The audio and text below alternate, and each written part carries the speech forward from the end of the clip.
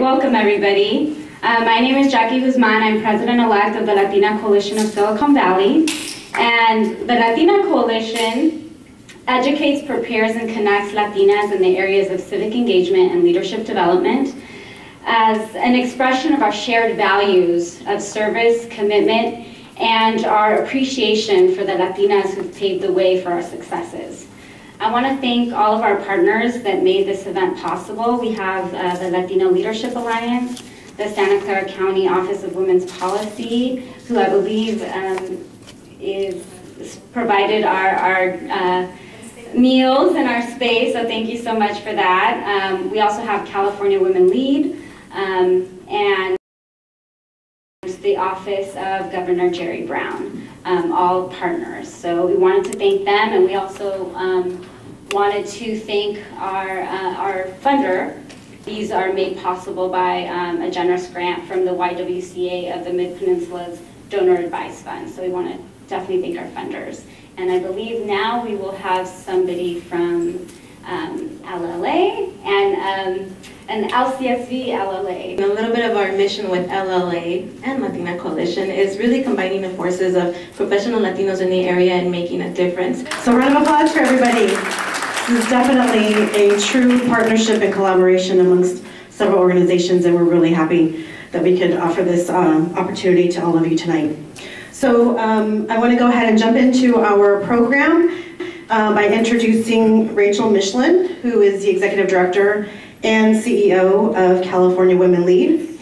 And Rachel works with board of directors to develop and implement a strategic plan enabling California Women Lead to take its programs to women in all parts of the state. Much of her time is spent traveling, speaking to women about the importance of having more female representation in all levels of government. In 2006, Rachel was appointed to the El Dorado County Board of Supervisors to chair the Economic Advisory Committee for El Dorado County.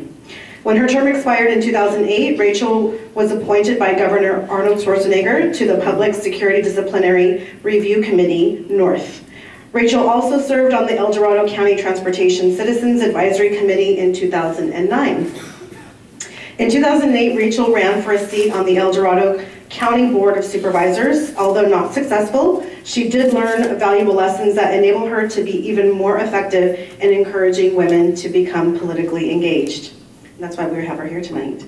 So Rachel received her BA in Communications with a minor in Political Science from CSU Fullerton, and she lives in El Dorado Hills with her husband and 2 young daughters. So I was very happy to take part in the training by Emerge and actually see Rachel's presentation on boards and commissions and the appointments process, and thought that this was really something that we had to bring to San Jose and to all of our community leaders and up-and-coming leaders. So thank you very much, Rachel, for being here.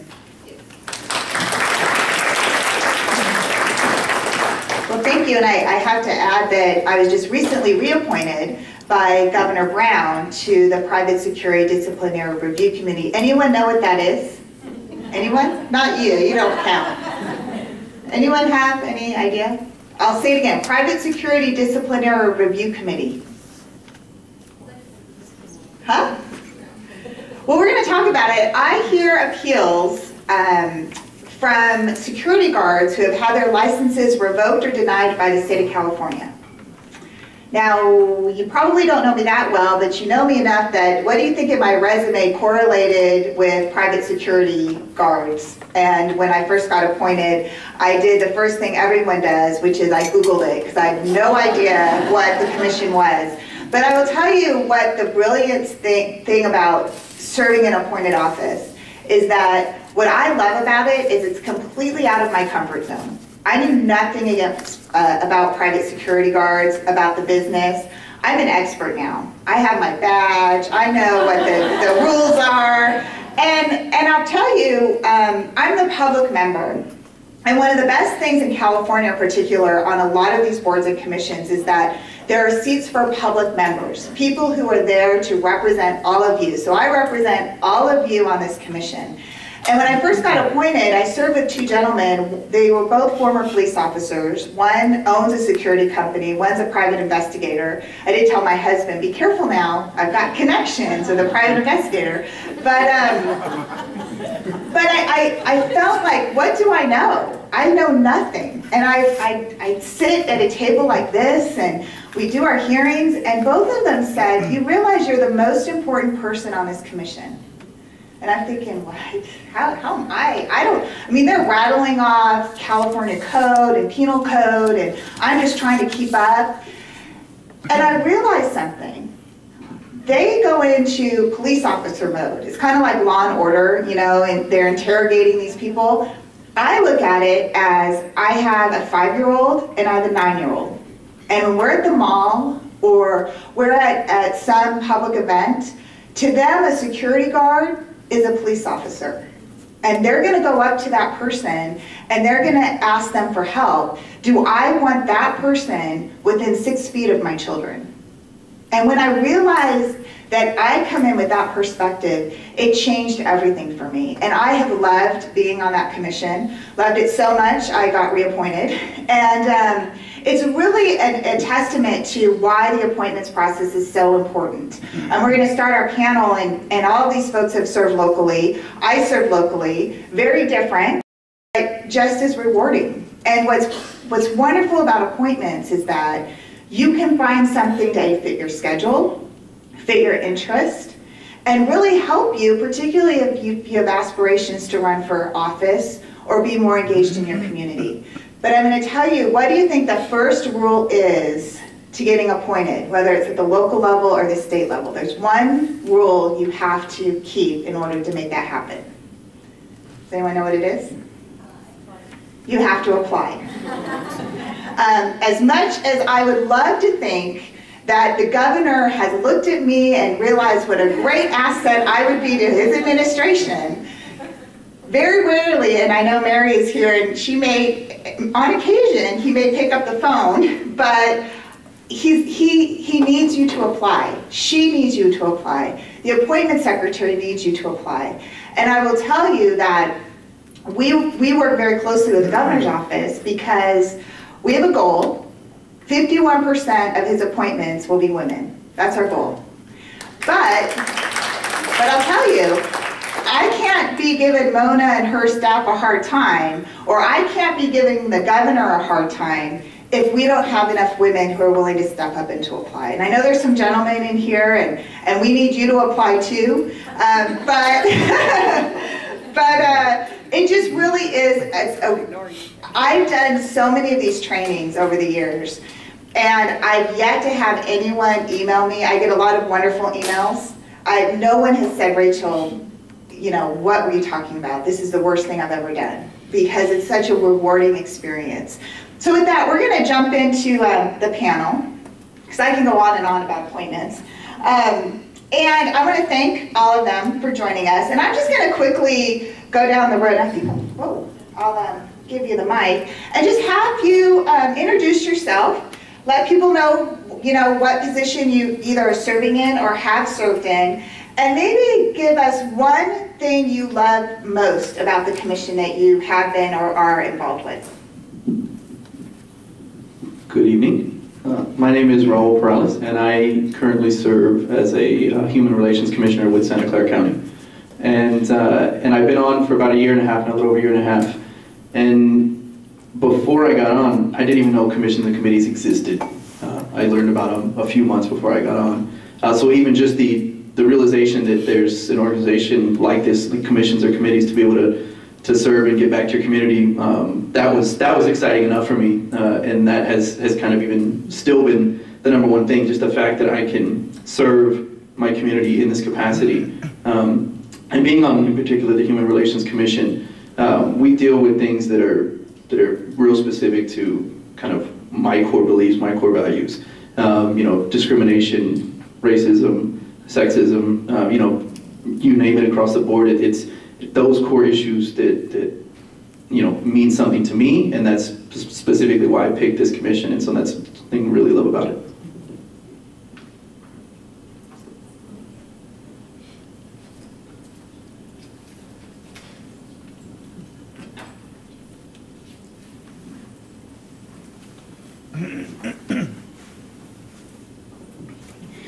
Good evening. My name is Christina Ramos, and I'm a director of a nonprofit, educational nonprofit in Silicon Valley, actually out of San Jose State University, and I not only manage a board, but I also sit on a board. So I have double perspective here. When I became director, I had a non-existing board, or a non-active board, I should say, and I wanted to learn how to make it active again and how they can, what their role is actually in serving the community I serve, or the community I work for. And so from there, working in the community is kind of already my passion. And it was about 2 years ago, I learned about what other boards and commissions are and what they were doing. And so I did a training with called, let's see, Latino Board Leadership Academy, is LBLA for short, through the Hispanic Foundation of Silicon Valley. And it got me more active. And through other colleagues like myself, learned about commissions. And so now I'm a board member of Latino Coalition of Silicon Valley. I sit on a bonds commission for the Allen Rock School District, and I'm also a recently appointed commissioner for the San Jose Libraries and Early Child Education. And I have my application in for the Human Relations Commission. And not to say that none of these are important or I'm overachieving, but it's all causes I really believe in and really found an interest in, and I have the time, and I have the commitment, and I have the passion. And I realized by joining the commission, there weren't that many Latinos on these commissions, and there also aren't that many women on these commissions. In fact, I recently went to a libraries commission with other members who support libraries, and I was the youngest, I was the only Latina, and I was shocked by what my peers in that room were saying that were coming out of their mouths. So it was really important for me to have a voice and to be the voice of my community at that meeting. So that is why I do what I do. Good evening. My name is Mary Ann Ruiz, and I am on the Santa Clara County Planning Commission. I'm the immediate past chair. And I've been serving on the Santa Clara County Planning Commission since about 2006. I've been appointed by 2 different supervisors, county supervisors. Previously, I had served on the Parks and Recreation Commission for the City of San Jose. I was appointed in 2002. And I've also served on the Sunshine Task Reform Committee for the City of San Jose about 06 and 07. And I've served on the Bay Conservation Development Commission, BCDC, about 06 through 08, and I've served on various boards. And your question is, what do I love about it? I'm going to say 2 things. One, I also love that I'm serving the community. That is very, very important to me, that the community, our diverse communities, have a voice in the process. That's important to me personally because I grew up with stories from my mother and grandmother where women and people of color were shut out of the process. And so I see that as very important to me personally, serving on a commission, that it's a fair and open process and communities have the ability to be a part of it. That's really important. Secondly, what I love is being a woman on a commission. Particularly when I've been in leadership such as chair or vice chair, and I've been approached by women and by staff, for example, by the county who have really appreciated women being in leadership positions. So I love serving on commission.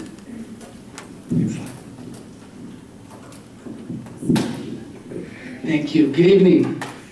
Wow, those are some tough acts to follow, but I'll try. So, my name is Joshua Bruce. Professionally, I serve as a field representative for the California State Senate in the office of Senator Jerry Hill.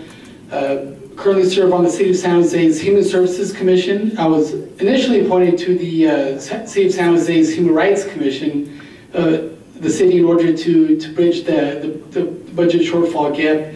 They consolidated a number of commissions, including the Human Services Commission, Human Rights Commission, along with the Disability Advisory Committee. to the larger Human Services Commission. So I was actually appointed in June of 2010. I served as the chair the last 2 years.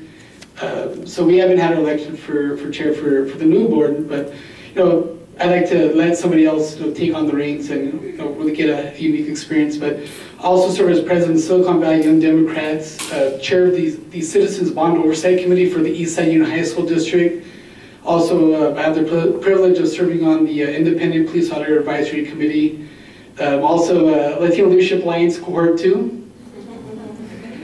So yeah, it's my pleasure to be here, and it's an honor to serve, with these panelists. I think the thing I enjoy the most about serving on a commission, I don't mean to beat the dead horse, but it's a good opportunity to really pay it forward or give back to a community that, that really helped me, and really want to. Again, we are that voice. We are that sounding board. We're out in the communities, and we can act as that sounding board, make those valuable recommendations to the council on those issues that are important to us. So. Yeah, it's, I guess we can start rolling. Wait, I guess, let's start, Christina, let's start with you. What was the process like? How did you get started? I mean, did you go to a website? Did someone ask you to apply? How did you even figure out what you wanted to apply for? And then what was the process? You filled out an application, did you send it to your supervisor, your city council member? Walk us through what you went through to get your appointment.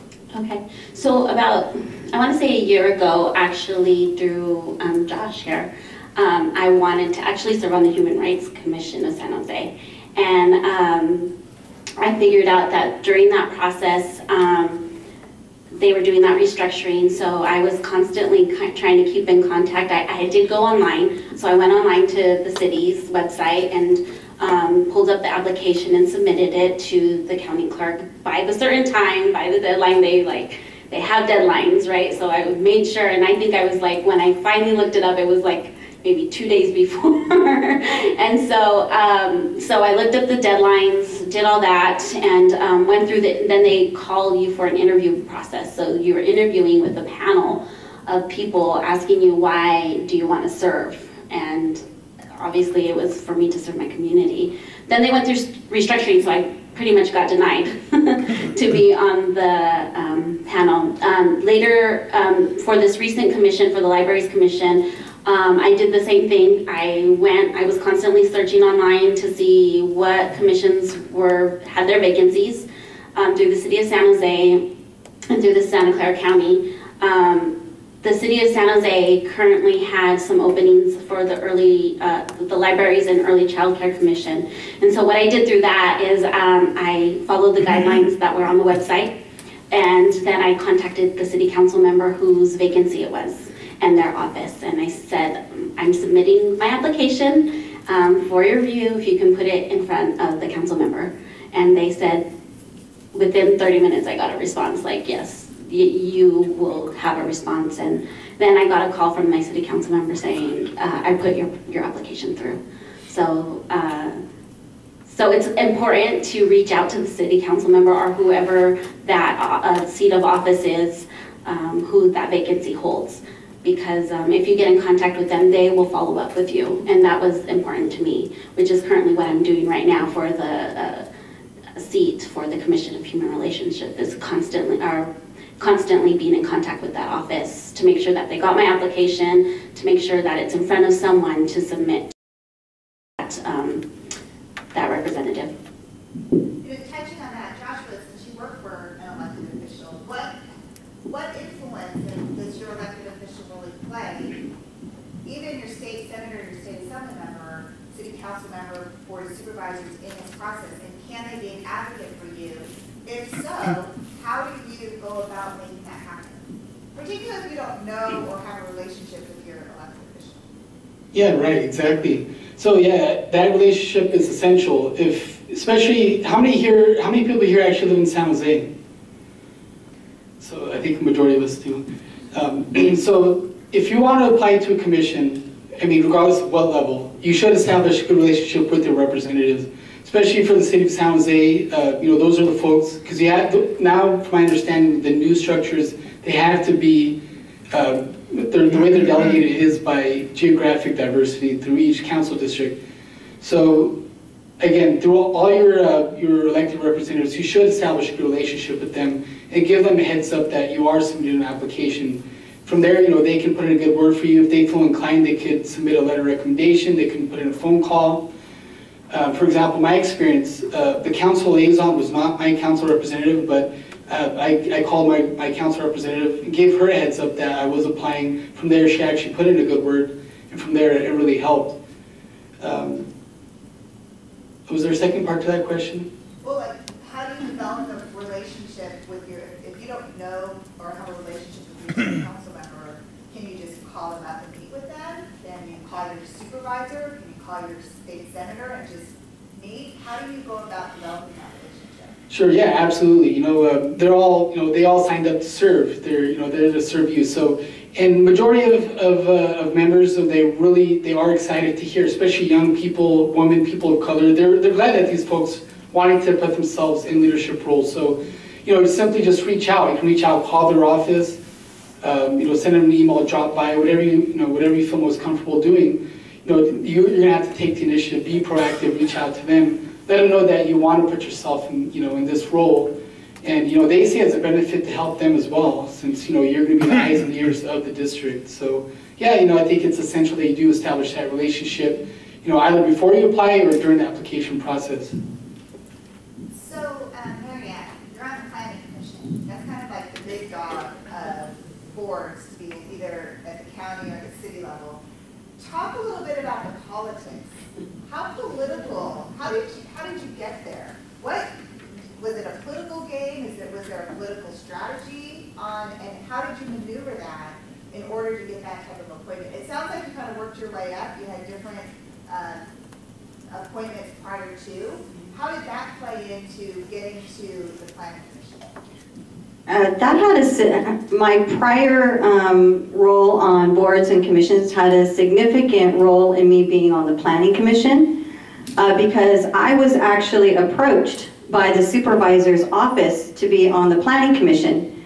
And what happens is on the planning commission, you're right, it is very different because I've also had the experience where I applied to be on the Parks Commission, but on the planning commission and in the county's planning commission, each supervisor appoints a person. And so that's where it gets political because your person, your appointee is on the planning commission. And who do you want on the planning commission? And in my case, the supervisor, it was Supervisor Alvarado at the time, her office contacted me and said, the supervisor is looking for someone who has environmental or resource management background. I have a bachelor's and master's in environmental management and policy. She's looking for someone of color in her district and preferably a woman. And someone who has been active in the community. By then I had been very involved in boards and commissions. And so that was, would you be interested? And I said, yeah, I would be, very much so. But being on the planning commission, I have seen a lot of politics about who is appointed. And the makeup of a planning commission is very important too. And most of the times, supervisors, I think council look at that because, for example, on our commission now, at least half are developers. And so if you have, for example, if you have all developers on a commission, what are your land use issues going to be based on? It's going to most likely be on development. If you have environmentalists or resource conservation background, you're going to have a different discussion. And so they do look at, the supervisors look at what are the qualifications, what are they bringing to the table, they look at men and women, and when we have a vacancy, I'm always one of the ones saying, it would be great if we had another woman commissioner. And so there are politics, a lot of politics to planning commissions, and I think even more so on the city level. So, well, you recently got appointed, last couple of months. How did you, what experiences did you bring previously to the position you serve in now? And how did you prepare once you got appointed to to serve as a commissioner? And I was actually appointed about a year and a half ago, so, but it was still recently, and it was brand new to me because, like I said, I hadn't known anything about commissions or committees before, about a month before I applied. And so, being so new to it, you know, a lot of times, like, you know, saying knowing somebody or something, it's about who you know, not necessarily that case, because if you don't know somebody, it's about who you get to know. And so I started wanting to be more involved on a political level within the community, and I already was on social levels. And so I started going around and just kind of with different groups with, you know, the Silicon Valley Young Democrats, and met Joshua over there, you know, different groups in a political field. And that's how I learned about even the commissions and committees. And so not knowing anything about them beforehand, I did a couple of things. One initially was just go to the internet and to look into, you know, the different commissions and committees. And there was a form over there you guys will see, and there's like 35 or so different or something on here. But there's 79 different commissions or committees at the county level. And not all of them are ones where it's, you know, fully community members. Some of them are where their actual board of supervisors are on these. But there's so many of them, right? When I went and looked, initially I was just educating myself on what existed. And then I went out into the actual community and asked other people, like, hey, what, you know, people that I knew that either served or asked them if they served, so I could learn more about the actual, you know, what it entailed, what, you know, what kind of responsibilities there were, what they actually did, and then when I looked into actually applying myself, I went straight to just something that, you know, hit the heart, you know. And so I looked through all the different commissions, and when I read up there the bio on the Human Relations Commission, that's when I said this resonates with me. And so I did my homework on that, and then to prepare for it, I was really unknown. I didn't do maybe what I think would be a good idea to do, which is to actually go to one of these meetings first, because then you actually can see these meetings are public, and they you know, put out when the meetings will be, you know, and the times and the dates and the locations. And so if I would have prepared a little more, I would have actually went to one of the meetings before being appointed or before even applying, because then I would have seen what it was like. I didn't know what, you know, the Brown Act was, Robert's Rules. I had no clue what that stuff was. You know, so I get appointed, I come in, and I'm getting slapped in the face with this stuff. And there may be people here and don't know what those are. And you know, and so there were things that I was learning that I think if I had gone to at least a couple actual meetings to the commission that I wanted to be on beforehand, I would have been that much more prepared. But otherwise, doing your homework online, speaking with other people that are there, were definitely helpful. That's funny you mentioned the Brown Act. When I was on the El Dorado Economic Development Advisory Committee, we didn't know the Brown Act applies to email.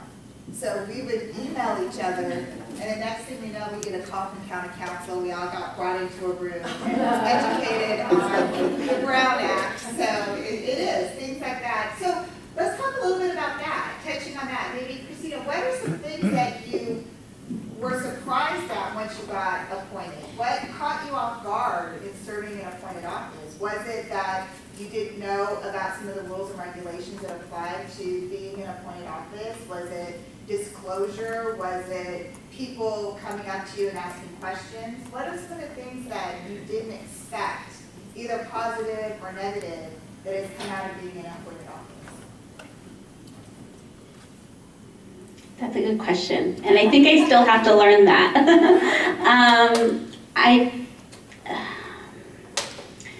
So the only thing I can relate, because I've been on this for quite a while now, is on the Bonds Commission, Bonds Oversight Commission, I should say, is that what was hard was the relationship with what you're doing, and also how it relates to what the district is doing, or the school district is doing. I think that was a mind opener, because I thought, I guess going into it, that we would have at least some communication with the school board and the superintendent, and then we found out it was their staff and the relationship between the in-between of the commission and the, you know, the representatives of that school district. You know, we were like very confused. It was very confusing. And then And maybe because we're still not a full committee as we should be, and how little participation there is of committee members, that's hard to work with as well. So that, I mean, those are really negative things. But at the same time, I feel like what an eye-opener is that that even though you're serving your committee, it really isn't about time, because I feel like it's an hour and a half of my time a month, and compared to what we do on a regular basis, and I felt like, okay, I can work with this, and it really was, like, they really keep it. They really manage the time well and follow the Robert's Rules of Order, and so I felt like, oh, they're really, really understanding of that you're volunteering for this, and that it is still your time, and they're very honorable of that. So those are a few things, but I'm sure I'll still have more to learn. What about you? Especially, you mentioned before on the planning commission, you got developers, you got environmental, you've got all kinds of players involved in that. You've got the community and maybe not wanting development in their backyard. You know, what's your observation? What's good, what's bad, what have you learned, what has surprised you about being on the planning commission? Well, I've had a lot of surprises. I think when I first started on commissions, I was really surprised on how formal the process is, and it's even more formal on a planning commission, where you like Rachel said, you take input, you hear from staff, you hear from the community, from the developer, and then you hear from interest groups, and then even in the commission you start to discuss, and someone makes a motion and a second. And I think when I first got on the commission, it was a big learning curve of this whole process and how to make a motion and get it forward, and it can be tough, and it can be very time consuming. I have an experience where the minimum amount of time our meetings last is about half a day, and that's a light meeting. It's usually, it can be a full day. And what I thought I'd do is to bring, this is not a big packet, this is a packet I would get to read before a meeting. But it's really, really important, like you're saying, when you're in the meeting, you get almost bombarded with information. And you need to make a thoughtful recommendation or decision fairly quickly, and you want to serve well. And so in order to do so, that means I have to do my homework. I need to spend a weekend before the meeting reading through the packet. I go out to look at the sites. So when someone says, they just built a monster home next door, I have an idea of what that means and how it impacts them and what they're suffering about, versus, well, gosh, that's not a monster home. That's, they just extended the porch. I don't know. So, when you get in the meetings, you get, what's real and what's perceived. And the way to prepare for that is doing the homework, and it takes a lot of time. And I think that's important because, in my experience, even with the Parks Commission, I would go out, look at the parks, look at the trails that were being proposed to develop. But that's how I felt like it was important to be effective and to serve the community. And let's face it, being women, being a person of color, I feel like sometimes we have to prove that much more. And so reading these packets and taking the time is important. Josh, you work for a legislator. I know that's very time consuming, especially when you're in a district. So how do you manage your time, and how much time do you give to your commission? Obviously the planning commission, you have a lot of legwork and preparation you have to do, but contrast, like on your commission, how do you, and then talk a little about conflicts. Are there any conflicts? How do you deal with that in terms of your professional life and then your community service? Right, absolutely. Well, truth be told, I think it really depends on what's on the agenda, on how much to prepare. Fortunately, we don't have the dense reading. We're not approving particular developments and such. But some particular agenda items require reading or research, or just picking up the phone and talking to somebody.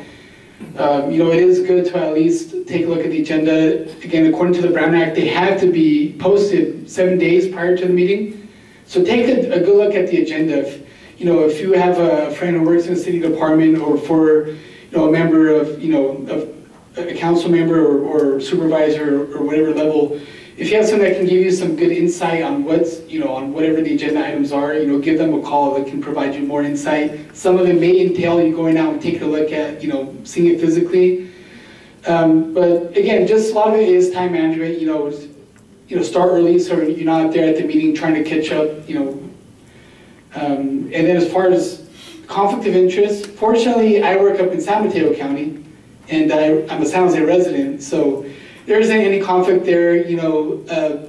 Luckily my supervisor, the folks in my office are very understanding that in the event that there is a meeting or event at the same time as the commission meeting, they would simply have somebody cover for me. They know that that we're also trying to develop ourselves as young leaders. So in that regard, they're pretty understanding. So I would recommend to all of you, if you think it's going to be an issue with your employer, make sure to just bring it to their attention while you're going through the process. But other than that, again, it really varies on the agenda of what the time commitment is. Not as much than 3 months again, fortunately. So Raul, talk a little bit about your decision-making process on your commission. In particular, planning commission, you're yay or nay on projects. But what do you do on your commission in terms of, are they advisory votes? Are they recommendations to the supervisors? What kind of meat do you deal with on your commission, and what kind of impact are you having on public policy in the community? So the Human Relations Commission with the counties is interesting because it's a little more lighthearted, if you will, than say something like the Planning Commission, and we're free to kind of make some of our own goals as well. But you can kind of break it down into 3 different things. We will get sometimes a county supervisor that directs us to work on a task or do something. There'll occasionally there'll be something going on in the community that the community is now demanding some sort of response from us. And then the third would be from the actual commissioners themselves. We can have an idea and do something. So I'll give you some specifics. So in the Human Relations Commission, we have 2 current standing committees. We have the Justice Review Committee and the Social Equity Committee. And so last year, the Social Equity Committee held a Vulnerable Workers Forum. And this was something that was directed down from a supervisor, a county supervisor. They had said, hey, they were getting, I believe, complaints or people coming into their office that worked in hotels, I believed at the time, and they said, hey, I want to do a forum, I want to do a study, we want to put out a report from the county through the Human Relations Commission in regards to this. So we actually teamed up, our Social Equity Committee teamed up with the Commission on the Status of Women and held this, put together this forum, got out workers, not just from hotels, but from different areas, and put together a report, which took a whole year, and now actually this was last year, now finalizing the report to put this out and make this public, and this was something that was directed by a county supervisor kind of for them. On the other hand, the Justice Review Committee, one thing they were working on last year was something that was brought on by one of the commissioners. One of the commissioners saw a need of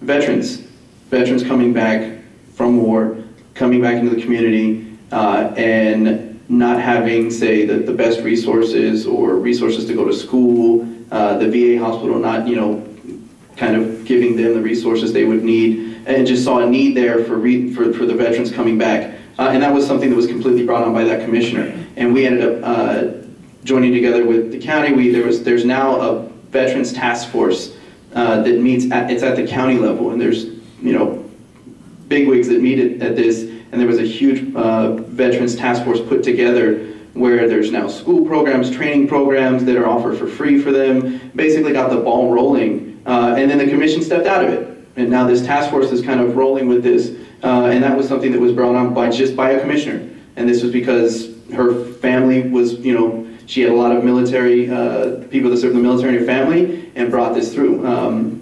And so with ours, it's neat because we do get to have a role in different aspects of the community. I'm going to start down there, Joshua, and I want you to give a commercial for why. I really want you to give a commercial. All of you think about it. What's great? Why should how many of you serve in appointed office? Any of you? Couple? Are you local or state? Local? Are you all local? Anyone state? Well, that'll change after tonight. So a lot of people here, how many of you have applied? Couple? That's it? Okay, that'll change after tonight too. So I want you to give your commercial on why they should apply. What are, everything is what's in it for me. So what's in it for them in making the decision to apply? What are they going to get out of it? We talked a lot about giving back to your community and being active in your community. That's great, but what's in it for me? What have you personally gotten out of serving on your appointed board of commission? Actually, you're first. Sure. Okay. Excuse me. So, do you want to make a difference in your community? Do you want to become a leader? Do you want to make Santa Clara County the feminist capital of the world again? Apply today. Plenty of commissions available. City of San Jose, County of Santa Clara, State of California. Learn more about parliamentary procedure and Robert's Rules of Order. Learn more about the Brown Act. Learn about working with other people. Learn about setting agendas, chairing meetings. All these opportunities are available if you apply. Visit the city clerk's website today at www.sanjoseca.gov. Click on the city clerk's tab and apply today.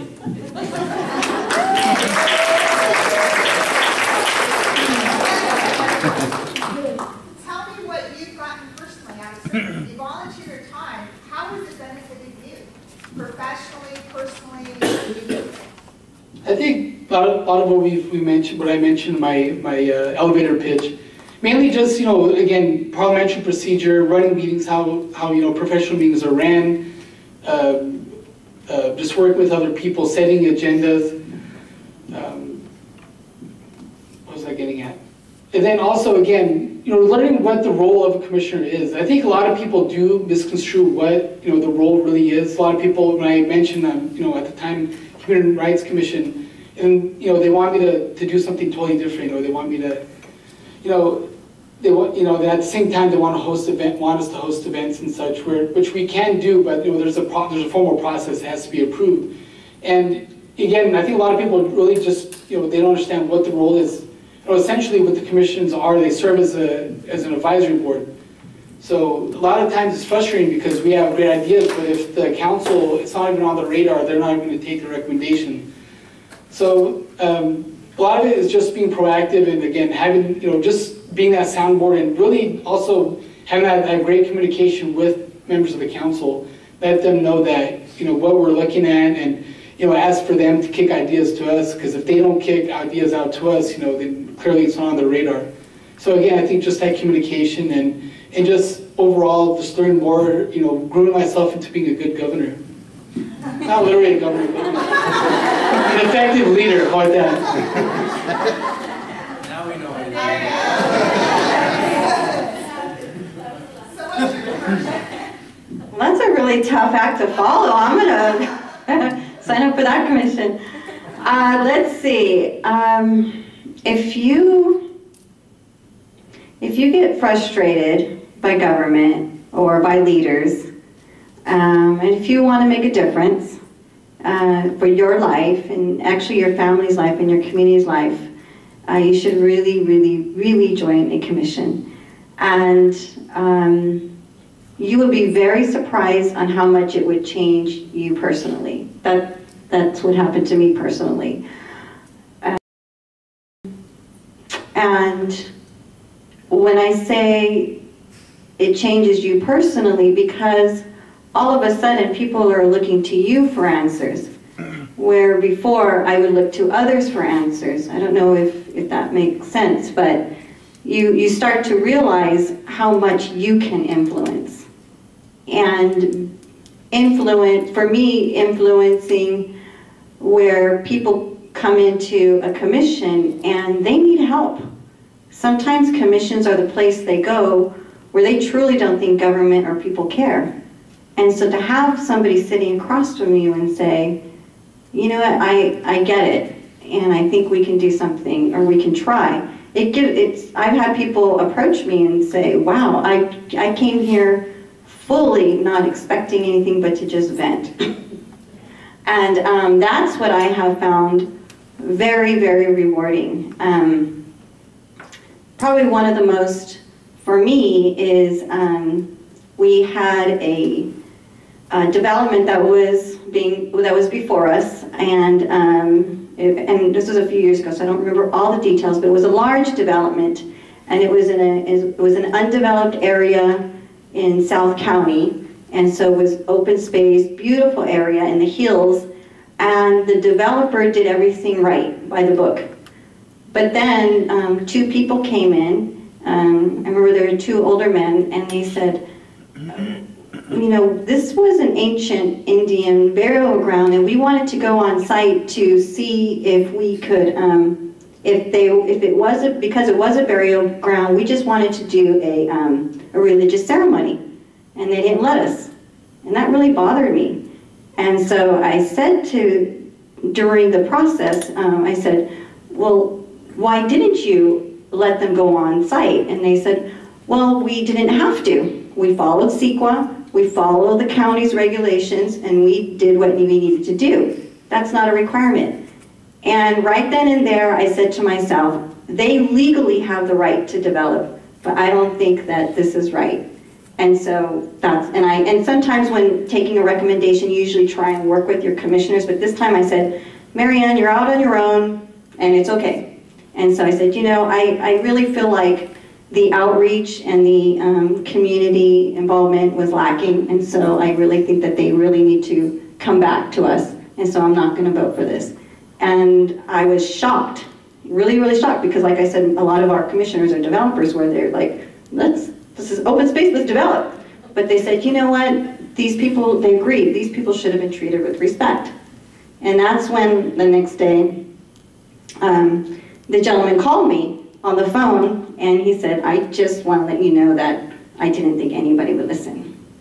So that's the difference you can make.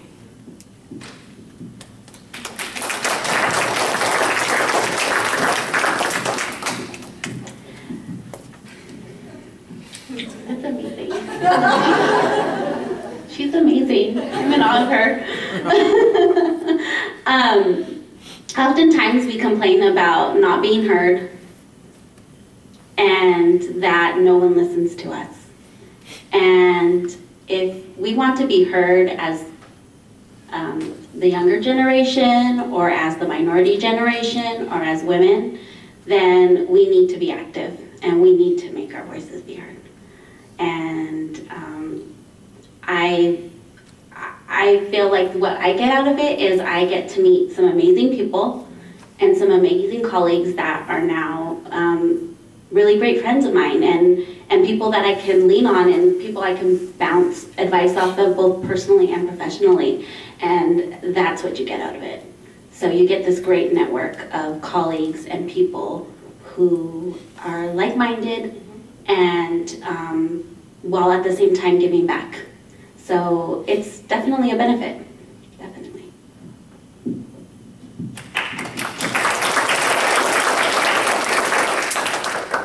And I'll also take it back, kind of like Josh did, to what I said in the beginning, which is it goes back to that serving your community. And if you're sitting here tonight, you're interested in learning about these, you obviously have that aspect of you already on wanting to serve or wanting to give back. And so what I can leave you with is that serving on a commissioner board, it actually does make a difference, and you can actually make a difference. And so it's not just, okay, well, was our voice really heard? Does it really matter? In an example to highlight it, when the death penalty was coming up for a vote, one of the supervisors had asked the Human Relations Commission, our Justice Review Committee, to compile a study to figure it out and to give a recommendation to the board, the Santa Clara County Board of Supervisors. And we came back with a recommendation that they you know, accepted and they went forward with based on our work. And it was to revoke the death penalty, which ended up not passing. But here in Santa Clara County, it would have. And that was, you know, work that we put in that actually made a difference at the county level, that then made a difference, you know, with beyond that. And so it does, you know, serving on these boards or commissions really, really does make a difference. And believe it or not, I was naive enough. I didn't know that California had boards or commissions till this event, and I didn't know that there were boards and commissions that paid. And so I will be one of the people that apply, not for the money, but that I will be applying for a California board or commission. You know, because I think in that same, you know, area, serving your city, serving your county, serving your state, beings that I've served, and I know that it really does make a difference. You don't just, you know, the community doesn't just win, you don't just win personally, it's everywhere. Like Christina was saying, the friends you meet. So, you know, I will be one myself, and I hope everybody here finds something, grab the list, like the county list that's over there, you know, find something that resonates with you at the state level, the city level, and apply. Because, like you were saying, you know, that's really only the rule. And, you know, you got to apply. So. Well, thank you. Thank you all. Thanks for your service too to your community and for being here and sharing your insight. I think that I found it fascinating, so I appreciate you being here. So I have the pleasure of introducing Mary Hernandez, who's here with us. She is a Deputy Appointment Secretary for Governor Brown.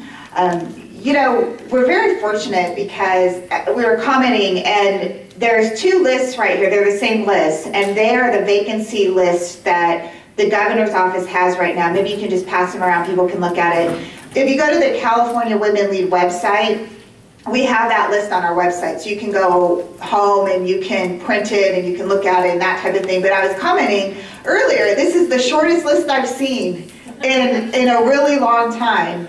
Because I know that Mary and the deputies and the appointment secretary, Mona Pascal, are working very hard to fill these vacancies. And I know that this governor is very passionate about public service. And I know Mary will talk a little bit about his philosophy. But, you know, way back when he was first governor, that's when California Women Lead, at that time CWAR, was founded. And we started by, actually, no joke, we were the original Binders Full of Women. And we actually gave, I have the photo, I do, we gave the governor, not me, but the founders, a binder, because at that time, there were no women who had ever served in a cabinet level position. And he was the first governor to ever appoint women to his cabinet. And he was also the governor who brought, as I mentioned before, the public member to many of these boards and commissions, because he realized how important it is to have folks to represent the diverse mosaic of California. And so we work very hard at California Women Lead to help the appointment staff, because we know that you could not have right now better advocates. This is my third administration that I've worked with, three. And you could not have better advocates. If there is a time to apply at the state level, now is it. And I'm just thrilled Mary's here to join us, and I'm going to turn it over to her because she's the expert. So, Mary. Thank you. Okay. Oh, the website. Thanks so much for having me here tonight. It was really great to get the experience, the personal experience from some folks who are currently serving in appointed positions here locally, to hear what was their entry point, what are their stories, what drove them to do it, how are they enjoying it, you know, what do they think it's going to take up, where is it going to take them next. All those types of stories and shared experience are important for us to hear. I remember as a kid, because I'm just like you. I'm a kid from Chula Vista who grew up with two working class parents who imagined, who thought what it was that I could do, because I had parents who told me that I could do things that I wanted to do if I focused and I worked hard. I remember as a kid growing up in our working class neighborhood, I thought, wow, politics, for some reason it was something that always interested me. And I thought that that's something that people like the Kennedys and, you know, these other highbrow names took part in. And as I got older and I got involved and I started becoming more of an organizer, more of an advocate, I said, wait a minute, it's not only for the Kennedys, it's for the Hernandezes, it's for the Perezes, it's for everybody else, it's for everybody. We just need to unlock the, see, I feel bad because of this pillar here, this Rodney Dangerfield thing, that some folks at some point are gonna like hide behind it. But there's an important role for all of us in our communities to be able to engage. A few of the things that I heard folks say is we want to be sure to have a voice, a representation, a seat at the table. That's kind of a common cliche. I want to seat at the table in order to be able to have a voice. I remember when I got my sea legs, I grew up in San Diego, I got my sea legs in Nevada because I went to school out there. I've got my undergraduate and graduate degrees in political science, and my professor happened to be a state senator, and I was in her class, and she said, hey, will you stay? I know you're graduating, maybe moving back to California, but will you stay just for the summer and work with me on some campaigns? And I said, sure. And I remember working with her, and 8 years later, I was still out there working in that community, gaining a lot of experience and a lot of connections. That was really invaluable in a smaller state like Nevada. But I remember a lot of the rooms that I would walk into, not only would I be the only woman in that room, I'd be the only person of color. And I said to myself, gosh, you know, I can't leave this room, because if I do, then nobody will be there. We won't be represented. And eventually, you've got to be able to harness the passion inside of you in order to change the landscape, in order to do things to create pathways for people behind you. I'm getting to the age right now where you know, I was a rebel rouser in my 20s and really kind of going out there saying, let's change the world, let's do all these things, you know, let's make it a better place. And then as I started to get older and started to kind of gain more responsibility and more experiences and work in collaboration with more people, I started realizing, wait a minute, we're looking at a new generation of folks that I now feel a bit of a responsibility to help lift up. Nobody in this room got here to where they're at alone. There was somebody in everybody's life who helped them get to where they are, whether it was a teacher, a parent, a mentor, a friend. Somebody helped us believe in ourselves in order to be able to achieve. And I think that there's a responsibility that we have, especially as women and women of color, even guys back there, to help people lift themselves up as well. But it starts with gaining the experience and the exposure on giving back and doing things. And one of the things I do love about my job, I'm an appointee in my position in the governor's office, is that I get to meet great people who are subject matter experts, who have credentials that are so humbling to me, and harness their passions into a role where they get to nourish that. One of the recent boards that I worked on was Fair Employment and Housing. The governor reorganized that commission into a council, and so there was this new day that started. I think they had their first meeting back in June. But talking with folks in employment and housing, the basic essentials that we need to survive, and all the things that they had accomplished and wanted to do. And out of all of California, there are seven people on that council. And there were hundreds of applications and a lot of folks who were very passionate about it. And one of the things I thought about as folks were talking here about some of their local contributions is one of the women on the board Shanae Minor, she comes out of Alameda, but she served on her local rent stabilization board, and eventually went to go work for the city of Berkeley, where she currently is. But as part of Fair Employment and Housing, a portion of their work is in housing discrimination. And so as a housing expert, look to her to provide insights and guidance in her subject matter expertise. But it started because she served on her local rent stabilization board in Alameda. And so when we talk about where's the entry point? Is it at a local level, a county level, state level, whatever it happens to be? It could be anywhere, but it always helps to have that connection and that service in order to say, this is why I'm qualified, this is what I've been doing, and this is why I want to continue to do it at a higher level with the state. So there are a lot of reasons why it's important to nourish the passion inside of us, to go online and to apply.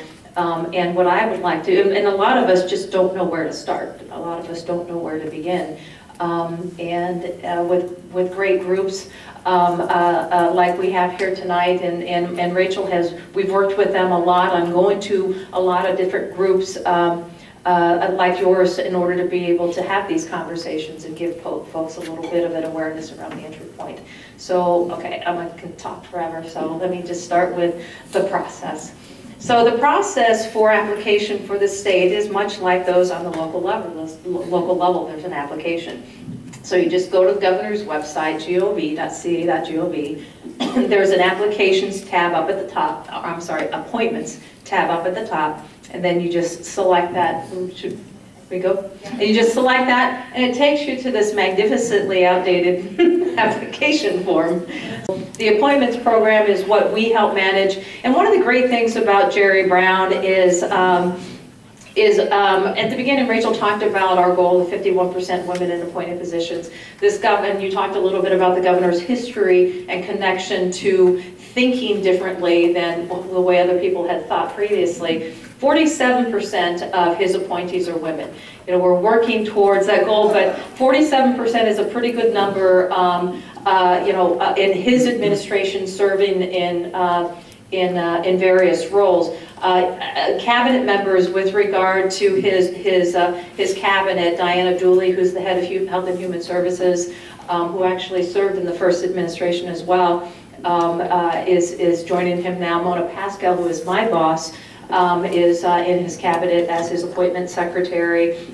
Dana Williamson is now the cabinet secretary in external affairs, and Nancy McFadden, who is kind of like his chief of staff. She's his I think his senior advisor. But he's surrounded. Ana Monsanto's finance director has been serving him. There are a lot of women in a lot of very high-level positions within the governor's administration. And you also talked a little bit about his commitment to having a public voice on that list that's going around. One of the great things about this governor is he does understand that. So when you're talking about the board of nursing, it's not just the nursing industry, the hospitals and the practitioners and so forth that are represented on the board. The consumers are represented on the board in the form of the public members. So a lot of those DCA boards that license whatever area a profession happens to do, there are also public members on a lot of those specialty boards. So back to the application. When you go to the website, you hit the appointments tab, and then you'll come up with the online application, and you just go through and you fill it out. I think it's tab number 4 or 5. Oh, 3. Neither. Tab number 3. It'll list all the various appointments that are available. Now, the one thing to know about this tab right here is that just because it's represented on the pull down doesn't necessarily mean that it's available. And because what this does is it just lists all of them where you have an interest an area you have an interest in. The vacancy list that you have circulated, that I think is also on the Women Lead website, right, is the current one about the vacancies that exist. Now, one caveat we need to remember is that no two boards are governed by the same set of rules. So a public member on one board may mean something differently on another board. So when you see a public member, it would be good to connect with the deputy who has that particular board or commission in their portfolio in order to find out a little bit more about the background in the seat and what they're looking for. I think it was Marianne who mentioned that on the Planning Commission, not only do they look for a diversity of representation. That happens in a lot of the boards and commissions that we had. Like, you don't want all developers, you don't want all environmentalists. You have to have contributions from all the different interests in order to be able to have thoughtful conversations to come out with good decisions and recommendations for the council or the board of supervisors. I'm not sure. And so there are a lot of the different criterias that govern how do we look at who's going to fill this vacancy. You know, the governor has been very committed to having boards and commissions reflect the population and that of California.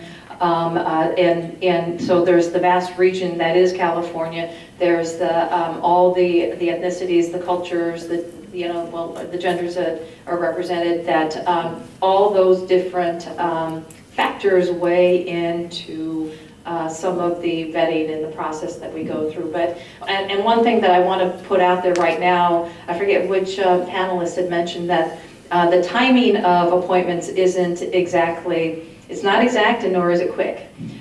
So it does require a lot of patience.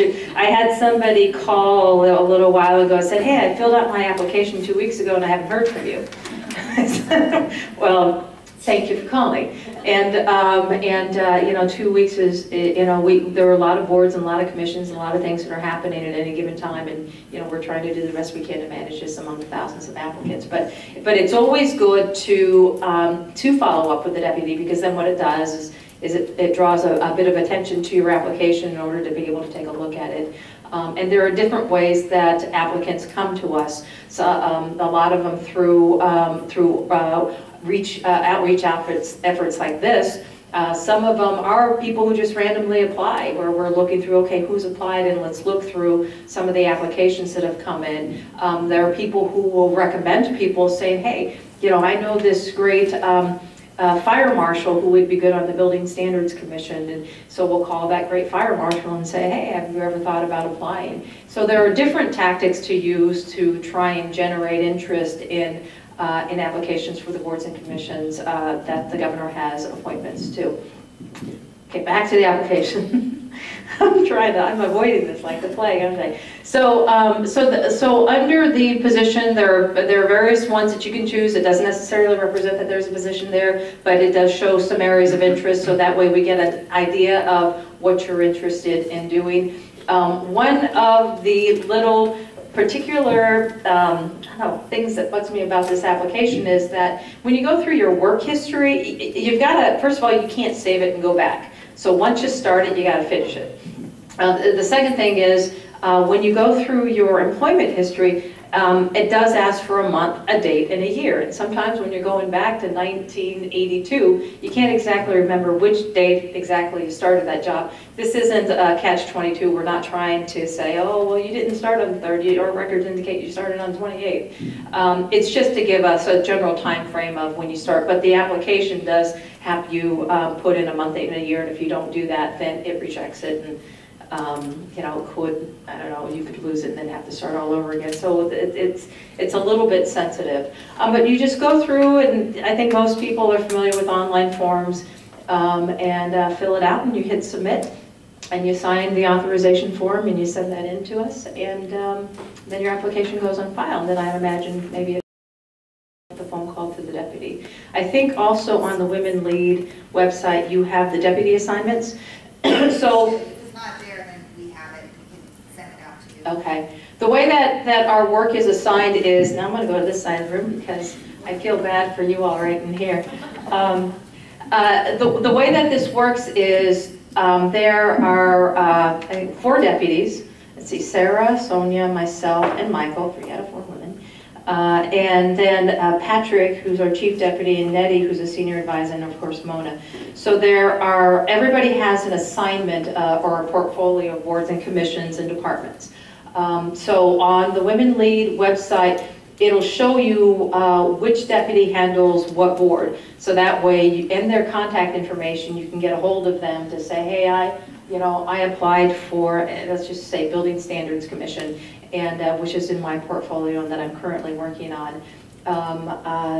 Did you receive my application, and what's the process, and what does it look like? What's the timeline? You can ask questions and so forth. So, but that contact sheet is a really good tool to use because it gives you a connection and contact information right into the deputy who handles and manages that particular appointment.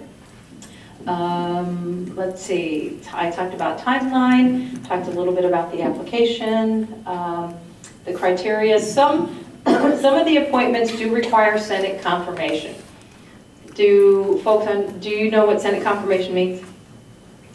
You get grilled by the Rules Committee. Yeah. Have you watched the Senate confirmation hearings, or you heard about it? Or do you just remember all the Supreme Court things that are happening? Yeah, what was his name again? Thomas or something? What was his name? Clarence Thomas. But yeah, and a lot of them. John Kerry just went through Senate confirmation. But there's also a similar process here in our state where there are certain boards and commissions that do require the Senate to confirm. And so you will go through a Rules Committee hearing, and then it goes to the floor for a vote. And it's it's an opportunity for the Senate to give its input on some of the boards that, on some of the appointees that the governor selects. And there have been instances where people have been, not confirmed. And then some of the boards are paid, some of them are not. Most of them provide, travel and per diem reimbursements.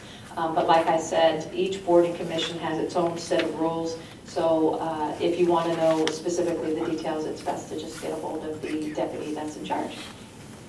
Do folks have any questions? A single question? Yay! I would say,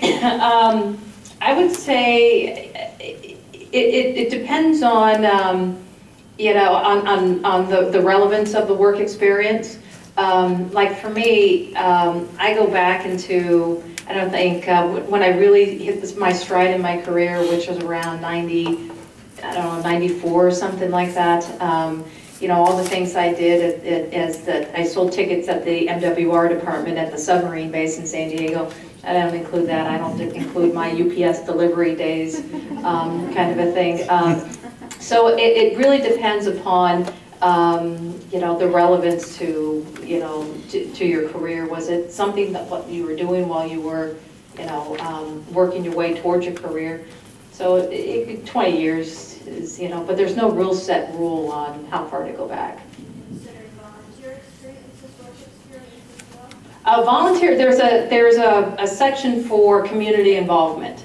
So, and other memberships, so to speak. So if you scroll through the application, you'll see, you've got the professional experience and community involvement, memberships that you may have of organizations that you belong to. I think there's even a section where if you just wanted to add a little bit of information, you could. Also at the end, there's a section for you to explain why it is you would like to serve and how you would make a difference. Yes? If you apply for a state one, are these usually meetings in Sacramento that you go to, or do they rotate around the state? Well, it depends.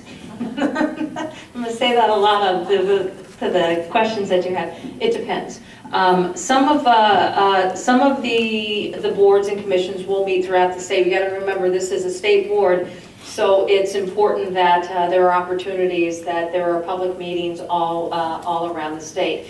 Some of them, for financial reasons, stay in Sacramento because they have an office there and they use space, and maybe the staff is all in Sacramento. So instead of flying all the staff to, I don't know, having them commute to Oakland and paying for reimbursements or something, you know, it's easier just to bring in the commissioners than to travel like that. So, but it just depends upon the board and commission and what their meeting schedule is like and the calendar. Yes? When you're filling out in the application process, is it better to be like focused towards one thing, or to be more diverse about your experience and what your interests are? Yeah, I would say share what your interests are. I mean, there are times when I was reviewing the applications for fair employment and housing, there was a gentleman in Sacramento who was a criminal defense attorney, and he had applied, and he came in, and I had a great conversation with him, and I thought, you know, this gentleman is very, very well qualified. He's committed.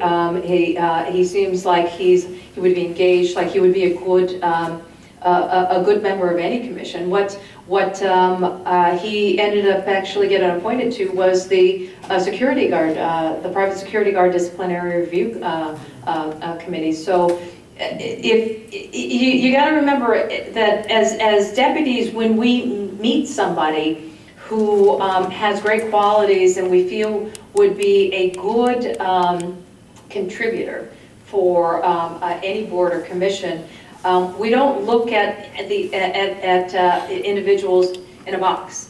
You know, what we try to do is think more broadly about, well, what more, what are we working on right now? Where is the need? And is there a good match for this person? If not, maybe for this board, maybe there's another opportunity in a different one. And so we'll try and think outside the box, and it does help to understand a little bit more about, you know, passions, interests, experience, and things like that. And also, when you're looking at the list, don't just look at the list in terms of your professional. Rachel told her story earlier about how she even got interested in the board that she's on right now. You know, had no clue about security guards and what the board did, but ended up finding a real connection and purpose in service on that board. You know, one of the great things about all these boards, they're also doggone important. You know, you don't know that the security guard disciplinary review board exists, but thank God that there are people there doing that work. Because these are the people who are watching after us in a lot of the public places that we go, and it's great to know that there are people looking at this. And it's also great to know that there are people who are willing to take a second look at people who've been denied. Because a lot of times, you probably know in the private security guard industry, it's not a high-wage job, and you know, they probably make a pretty good living, but it's not like they're making hundreds of thousands of dollars. And a lot of times there could be people who may have been denied because of, I don't know, they were down on their luck or something unfortunate happened. And how long do you have to, I mean, I made mistakes, we're human. I made mistakes, you know, throughout my college years, name it, I probably did it. And I remember my professor once told me, she said, how long do you have to keep paying for that F that you had in that class back in 1987? You know, and so it's also about people who would be thoughtful about what are the circumstances, how long ago, and what have you done to correct those behaviors afterwards. But, you know, thank goodness that there are people doing that to be able to do that. So you never would have thought that that was something that existed until, you know, perhaps just tonight. You know, and it's like that for the guide dogs for the blind. You know, all the fairs that are around the state, the county fairs. I grew up going. We didn't go to a lot of things when we were little. We didn't have a lot of money. Went to Magic Mountain. We went to Knott's Berry Farm, and we go to the fair. But it was something that I remember as a kid doing a lot, and it was important to me. And it would be cool to, you know, do something like that as well. Sorry. Question. Okay. Yes.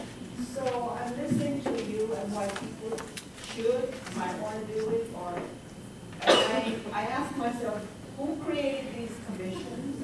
For what purpose do they become part of the system? And whose system is it? Is it elected government system? Or what are these boards' functions, as many as they are?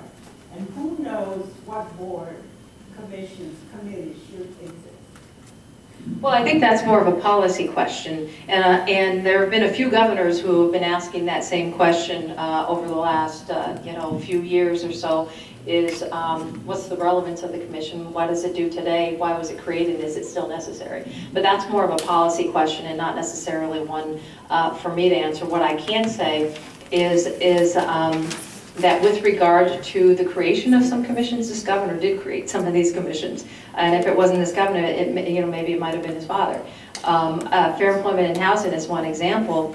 I remember, because we'll have conversations with the governor on our recommendations for him to consider on who it is that he would like to appoint. And there'll be times where he'll ask us, well, what is this commission here for? And just exactly the questions you're asking, and I think a lot of times he's looking to see if we've done our homework, to see if the folks that we're talking about, that we truly understand what their connection is to the particular board or commission that we're talking about. This governor gets engaged in these conversations. I haven't talked with other governors about this, but as I understand, it's unprecedented in terms of his engagement on a lot of the boards and commissions. A lot of times he will pick up the phone and he will call the applicants to have the conversation, because he cares a lot about the work that's done on these commissions and the connection that it has to individual lives. And so the question on whether a board or commission exists is not one for me to answer right now. But it's a question that's been talked about before, and all I can say is that this governor gets engaged in all of his appointments and has asked those questions before. So do these boards impact the budget that is decided by the governor and well, the boards are charged, every board has a different mission. Every board has a different purpose. So there's not really one answer to that question. And the second thing is they don't do the budget. Well, actually, some of them have conversations. Like, let's say the community board does have a discussion with the chancellor about some of the budget proposals that the chancellor's office then works with the legislature. But it's the legislature and it's the governor who decides on the budgets through their process that they have. So it's not necessarily something that that each board and each commission deals with. So that's kind of more of a budgetary question, not necessarily an appointments question. Does that clarify? Clear as mud? Yes, ma'am. Is everybody ineligible to be appointed to some of these state positions, such as if you work for the state already? Well, I think that everything's done on a case-by-case basis. There are some instances where we've had people who live out of state apply. If it's a California Board of Commission, generally you probably want people from California doing that work. There is a government code section that guides a lot of the work that we do that says that at the time of appointment you have to be a resident of the state. Or you have to reside in California, but there's also an interpretation that says that non-decision-making boards can have out-of-state people. So it really depends on a case-by-case basis on which board it is you're talking about, what rules govern it, and who the applicant is. Because the first qualification is, are you qualified? And then you go through the little checklist, and then what type of person are you looking for? What's the seat, and so on and so forth.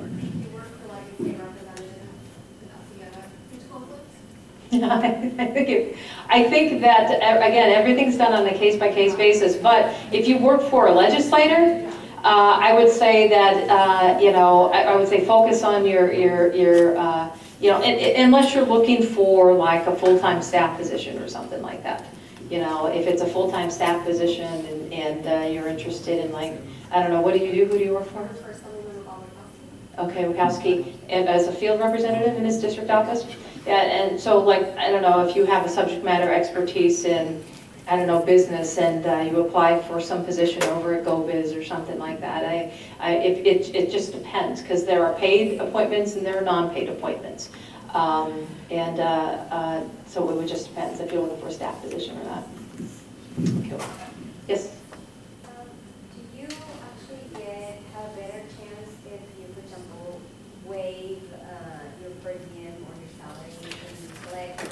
You know, that's a relatively new option that they just updated. What we did is, you know, because the application, we get feedback from a lot of people, including each other, about the application itself. And so the programmers went through and retooled it based on the feedback that we provided him on the system. And one of the things that it changed was that ability to waive the per diem. It has no bearing with regard to consideration. It's just something that some people, you know, choose to do is to waive the per diem and the, you know, what is it, reimbursement or something like that? Salary, and waive the per diem and salary. When you said this person who was an attorney or prosecutor, he was not selected for the one commission that he had asked, but for another one because I don't know, his skills were better fitted for something else. Are you saying that even if I select 3 or 4 commissions, the assessment process will determine maybe you're not suited for those 3, but maybe you're better for this one? Is that I mean, if when we meet good people, we want to put them in good places. And what we try to not do is to be to work in kind of like columns and silos, and we want to be able to think more broadly about, wow, this person's really fabulous. You know, it would be great to get to maybe have a conversation about, you know, a different opportunity where it's you know, we're looking for, I don't know, public members or good members for right now. So yeah, the board or the appointment, the position that you apply for may or may not be a good match, but perhaps there's another opportunity in, you know, on a different board or commission. So we never try and close the door just because maybe, you know, if you're looking for, I don't know, the veterinary board or something like that, and there isn't a position because of, I don't know, certain criteria that are needed for the vacancy, maybe there's an opportunity as a public member in a different place. There was a question about listing where you lived for the last 5 years. My question is similar to hers. If you were out of the country for 3 out of the last 5 years, would they automatically disqualify you? No, that's, I don't think I don't know, I didn't put that question on the application, but it's never been used, as far as I know, as kind of a disqualifier for consideration. You know, maybe it's there to ensure, you know, sure that if, I don't know, Mary Hernandez, pretty common, right? That you can determine which Mary Hernandez in the whole wide world it is. I gotta tell you a little story. So I was going to school out in Las Vegas, and my roommate, I went home one weekend, and my roommate, I got back, he said, yeah, something happened and I tried to call your parents' house, so I looked up in the phone book Mary Hernandez in Chula Vista, and I couldn't find you. Duh. You know, but you know, it could be just kind of an identifier to, you know, differentiate between this Mary Hernandez and that Mary Hernandez, but it's never been used, as far as I know, as anything that's going to disqualify people. Yes, sir. I might have missed this, but just out of curiosity, you mentioned that 47% of the governor's appointees are women. Is that 47% of the total, or those who he has appointed? 47% of the governor's appointees. So it's my understanding that they're Brown appointees. So those are the ones that he's in his administration. So is that different than the total number? Yeah, that's a good. I haven't like dissected it and cross-tabbed it. But I do know, I did ask the question, how many of the governor's appointments are women? And it's 47%. It's pretty good number. Is it me? Sorry, I must be playing with the cord too much. Are there any other questions? Yes. Would you recommend being a commissioner for a city, being a commissioner in a city before launching the state level? I would, you know, I think that's a personal choice to figure out, you know, what's my pathway to getting involved and giving back. You know, do you want to cast a broad net? Do you want to become a little bit more specialized to be able to build a foundation, to say, here's all the great things that I've done, and I'd like to continue to do that on a state level. I think it's a personal choice for you to be able to decipher. But I mean, there are people who applied, you know, who don't have local appointed positions, but it's all about finding your niche, finding what's important to you, and nourishing the passion to give back. I have a few more questions, actually, if I can. For example, I sit on a board for a nonprofit, and I know that when you sit on a board for a nonprofit, usually there's a mandatory or an amount of money that you have to allot to your organization in a year. Does that same rule apply for commissions? What is the budget? No, you don't have to make a contribution to. Oh, yeah, no. No, I think you know, one of the things that that folks talked about earlier was how much time it's going to consume, and you know, the three things that we ask, I don't know if it's three, but things that we ask for appointees is A, you show up, B, that you get engaged and be an active participant, and C, you do your homework in preparation for participation at whatever public meetings they happen to be. The time commitment, please be sure that you understand fully the time commitment of a particular board that you're seeking appointment to, so that you understand, I got to be in Sacramento 2 days a month, plus do homework, and you know, and I'm you know, I've got a dog and a husband and a kid, and you know, I don't have that kind of time. So please be sure when you're talking to the deputy that you have a full understanding of what the time commitment is. And there is no contribution that you've got to make towards it in order to serve. And my last question was, and I mean, maybe this is a common question, but I don't know. Do you have to be a citizen in order to sit in the commission, or can you be a resident? Yes. There's citizenship is one of the, yeah, are you a U.S. citizen? I think. It asks if you are a citizen, that's true, but it says if no, please identify the country. So that doesn't necessarily mean that you can be a non-resident or a resident in order to be eligible. But that's a good question. I've never been asked that question before. I'll follow up and find out. Geographic representation as well? Yeah, you know, there are different types of boards and commissions. Some are regional boards, like the district ag associations. There's, I think, one per DAA, and so there are, I don't know how many of them, 50 or something like that. There's a ton of them. So those are all for that region. And then there are the statewide ones like Fair Employment and Housing. It's great to get geographic representation. It's great to get gender balance. It's great to get ethnic and cultural balance. Great to get expertise and experience balance. And so there are a lot of different things that you're looking at when you're looking at what should this board look like.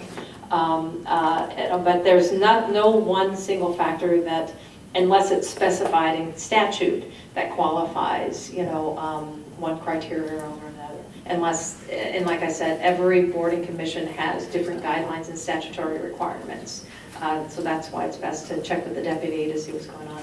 But yeah, regional balance is always something that is good to have. We appreciate that. Yes? And in terms of the time commitment, are there boards that meet on weekends, or are they mostly during the week? They're mostly during the week, but it would just be determined. I don't think I've seen one on the weekend. There could be subcommittee meetings that meet, but I think that the board might determine their own timelines and calendar. So I don't remember seeing one that met on weekends, but that doesn't mean that doesn't happen. But generally, I've seen the meetings happen during the week. Yes, sir. I think I'm missing the process a little bit because there are lots of positions. How do you figure out where the openings are? And secondly, when you apply for those positions, the backgrounds obviously have to align with those descriptions. Well, so on the Women Lead website, there is that sheet that was passed around that shows the vacancy. It's the vacancy list that we have right now. So you'll have to do a little cross-referencing to see, you know, what's available. And you also need to remember that a lot of these terms run on cycles. So if you apply in February and there isn't a vacancy, if maybe a term might end in June. And so maybe a position will open up, you know, later on. So, you know, a lot of them run on cycles. So the vacancy list is ever changing. I don't think you should be, you know, stop from applying for something just because it's not on the vacancy list. The vacancy list gives you an idea of what currently exists, right? And you asked about whether there needs to be a connection. Versus background alignment. I think it depends. Like we talked about earlier, the Board of Registered Nursing has different slots that are on the board. Some of them are licensees, and some of them could be industry. Some of them are the public.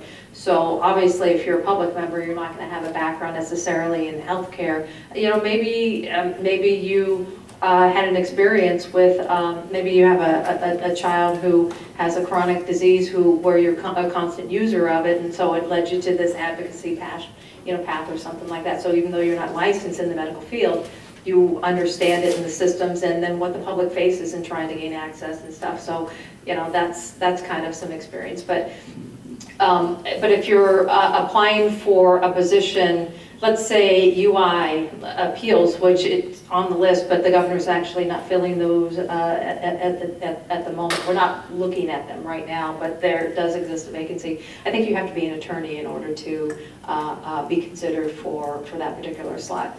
So again, it's best to connect with the deputy whose portfolio that the Board of Commission is in order to get the details and background around any particular slot specifically. Okay. Yes? How long do you keep the application on file once it's submitted?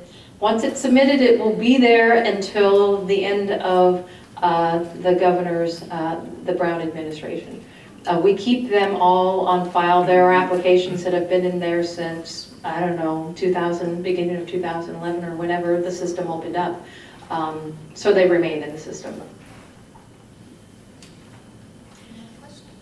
I've answered all the questions. Oh. The application process, it takes a long time to fill it up, right? So how many can you apply at any given time? How many positions could you apply? You know what? It used to be that you could only apply for like 3. Now I think it's endless, but I don't think you want to do that because you don't want to apply for all the positions. I would be like, oh my God, look at all these. You know, I would just pick a few, you know, whatever interests you, but you're actually not limited anymore. That's another thing that changed. You can like put a whole bunch of them on there. And what Rachel's going to do it. Yeah, you used to be limited, but now it's limitless. But that doesn't, I don't want to encourage anybody to do that, but it's up to you.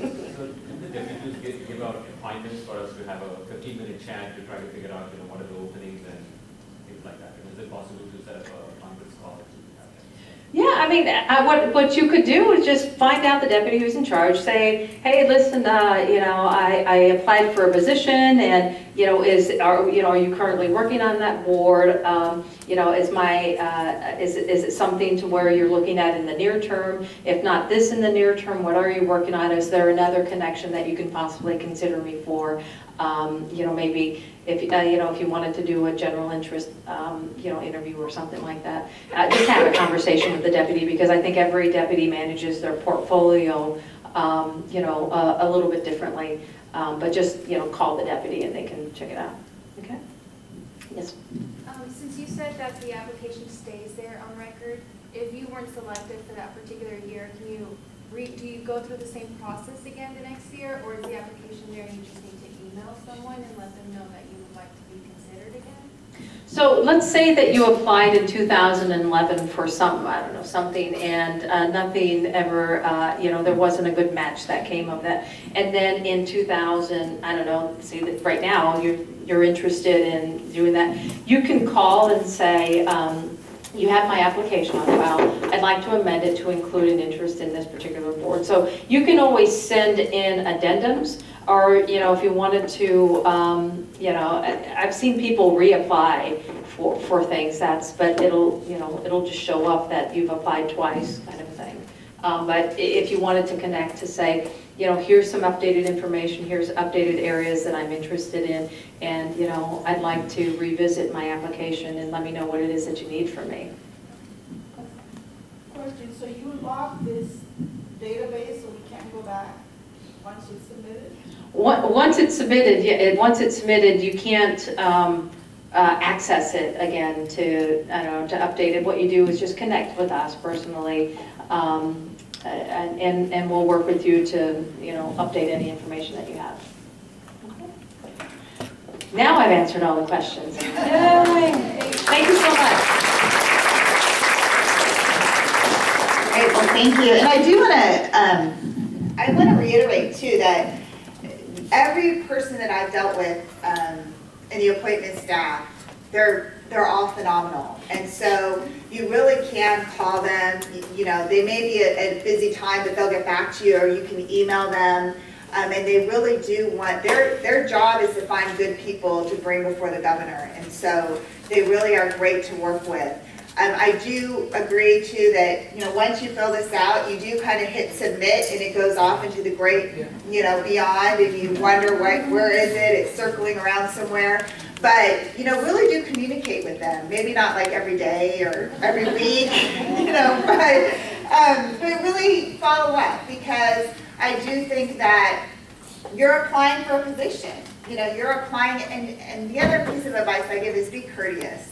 I've seen some people be pretty rude to members of the appointment staff, and it's not really going to get you very far. And so be respectful that they've got a lot of boards and commissions that they have to fill. They really are trying to find the best and the brightest that they can. They know that you're qualified to do it, and they do want to work with you to find a good fit. And then the last thing is on the time commitment. I will tell you on my commission, a couple things that I'll give you from an appointee's perspective is you can Google a lot of these boards and commissions. A lot of them have websites.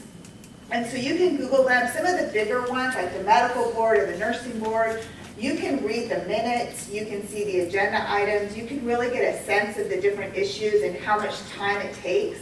I think some of the bigger ones, they meet for 3 days, in addition to being on other subcommittees that you have to participate in. So you really want to find out what the time is. When I got appointed to the DRC, I was told, oh, it's twice a month, or 2 meetings a quarter.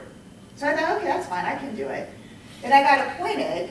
Oh, we forgot to tell you, and that's a bad thing when they tell you that. We're 2 years behind on hearing appeals. So we met for a year, 3 days out of the month. And they were 8 to 5. And luckily for my position, my job, my board of directors kind of looks at it as a job requirement. So I was able to do it. There was a woman on Southern California, the commission down there, her boss wouldn't give her, she had to take vacation time in order to sit on this commission. Now you want to use your vacation days to be hearing appeals, not really, so she just never showed up. And that puts a burden on the other members of that board or commission. And so you really need to make sure, and if you tell the governor's office, I really want to serve, I can't commit to that much time, maybe there's another board or commission that you can serve in. And the other issue, someone brought up on conflicts. There's a woman who we helped get appointed to the Behavioral Sciences Board. She was originally appointed to a water board, because those are typically hard ones to find people that can get through the process. But her business was as a land use planning lobbyist in her local county. So she called me up, she said, my choice is take this volunteer position, give up my business, or, what do I do? We worked with the governor's office, and they ended up appointing her to something else because they saw that she was someone who was really committed to being part of the process. So you do want to make sure that you make sure the governor's office knows that there are commitments. Mary knows my story. I was like gung-ho. I wanted to be on the medical board. I was through the process, and then my dear husband, who I adore, decided to go work for the California Medical Association as a vice president. And so I tried to convince the governor's office it wasn't a conflict. They didn't quite believe it. It's always the LA Times kind of thing. What would the LA Times say? They probably would say having the wife of someone who works for the doctors on the medical board is not necessarily the best thing. So it's not just your conflict with if you're married, if your spouse or your parents. I think even on some of the disciplinary boards, if your parents or your siblings are licensees of that sort, you might be conflicted out. So you just want to do your due diligence so that you can be very forthcoming with the governor's office so that they have all the information. You know, I'm obviously not on the medical board, but was thrilled and happy to be reappointed by the governor to the commission that I'm on because I really enjoy it. So any last questions before we close out? Yes? When do these commissions commence and then end yearly? I serve on I have a 4-year term. Okay. So I actually was appointed during, under Schwarzenegger first. I served for 2 years while Governor Brown, under his administration, even though I was a Schwarzenegger appointee. Now I've been reappointed so I had to reapply. Right. So I reapplied to the Brown administration, filled out the application, had to do the whole thing. And yes, you do have to fill out every single box or you get all these red flags that show up at the end. Okay. Just to note, at the county level, they've kind of made it uniform so that all of the commissions are on 3-year terms. And they rotate, but it would be a 3-year commitment. Yeah. I think there's a limit, right? And there's certain appointments, though, that you serve at the pleasure of the governor. Well, I kind of do serve anyways at the pleasure of the governor. I mean, he could, decide my service is no longer needed. And you do have to maintain, there is a gentleman who, DUI, under the Schwarzenegger administration, it went public. Guess what? He got the phone call, thank you for your service, but because you are representing the governor, you're his appointee. And so you do want to take that. The other things to think about too is there are disclosure forms that you have to fill out if you're an appointee of the governor. Everyone familiar, Form 700, have you heard that? So financial disclosure forms you fill out every year. I have to do ethics training every 2 years. Now I have to do sexual harassment training. And so there are some things that you have to do outside of just your meetings, and it's important that you do that. But it's a wonderful experience. Really, and working with this administration has been phenomenal, and so I really encourage you. You have 0 to lose, really nothing to lose, other than maybe an hour, 2 hours to fill out the application, and you have no idea what could happen and what doors could open for you. But I will guarantee nothing will open if you don't fill out the application. And I do want you all to know, if you have questions, if you get home, feel free to email me. You can get it through the website. I have my business cards. We really want to help you navigate the process. I'll make sure you find out who the right deputy is to talk to. I get asked a lot. I get lists, hey, do you know anyone who might be interested in this or that? And so we really want to try to make this as seamless and as easy as possible because you're making her job easier. You're making the governor's job easier because he really is about public service and wanting to make sure people can be involved. So, any last questions? Yes? There's a vacancy and you're approved. Do you start right away or do all the terms start on January 1st or how does that work? It kind of depends, I think. So every board and commission is a little bit different. So it depends on what the term is. There could be, some of them are term appointment for 4 years from the date of appointment. Some of them are term years that are set in statute. So July 1 of whatever, then 4 years later, June 30th, it expires. So it just depends on what position it is on the start and the end date. Pleasure or fixed term. I'm trying to think, I think we started in January. And then my new appointment, when I got reappointed, it took effect in January of this year. Yeah. So, any other questions? Well, thank you again for joining us. Thank you for coming. please apply, either locally or at the state level, because I really think you'd find it a very worthwhile experience. And thank you so much for having us here and for partnering. Thank you.